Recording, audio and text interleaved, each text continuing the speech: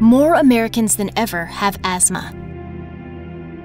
It's one of the country's most common and costly diseases, with 26 million Americans being affected. This has led to asthma becoming the lead chronic disease, #1 cause of school absenteeism, and a major source of ER visits among children across the U.S.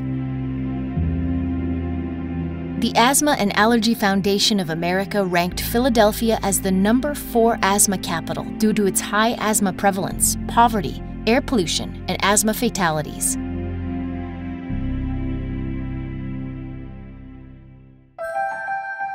I'm Tyra Bryant-Stevens, the Medical Director of the Community Asthma Prevention Program at the Children's Hospital of Philadelphia. We felt that there was a gap between what was happening in clinic, what's happening in the primary care provider's office, and what happens at home. We wanted to close that gap, specifically for children who are in low-income minority communities. We affectionately call that program CAPP, and CAPP has been around for over 20 years.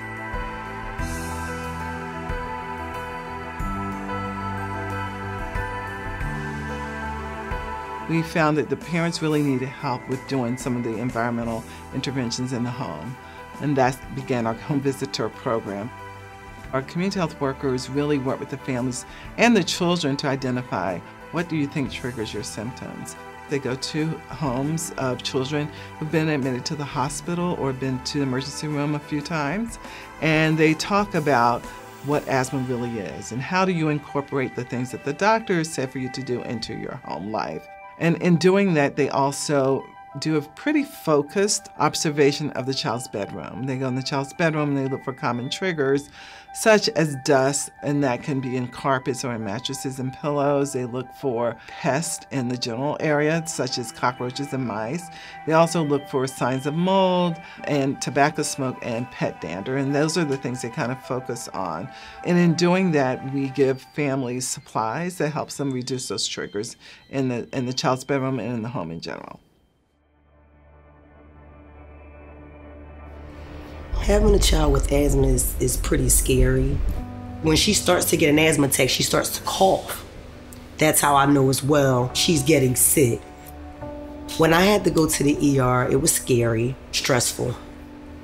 What does it feel like when you have asthma? My heart started beating fast and my chest hurt, and sometimes my back hurt too. What I learned from my healthcare navigator is to reduce the triggers in my home and what action plan to take for her when she gets to that point. With this program, we've seen a significant reduction in hospitalizations, upwards of 50 to 60%, depending on the cohort that we have examined.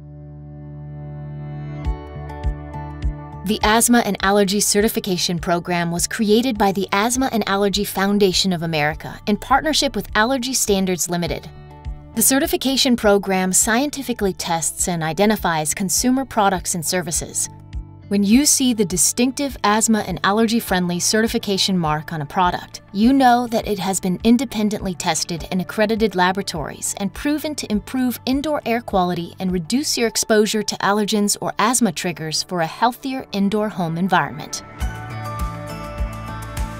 The certification program is raising the standards for a cleaner and healthier home. It gives families the peace of mind to make smart, informed decisions when buying products for their home.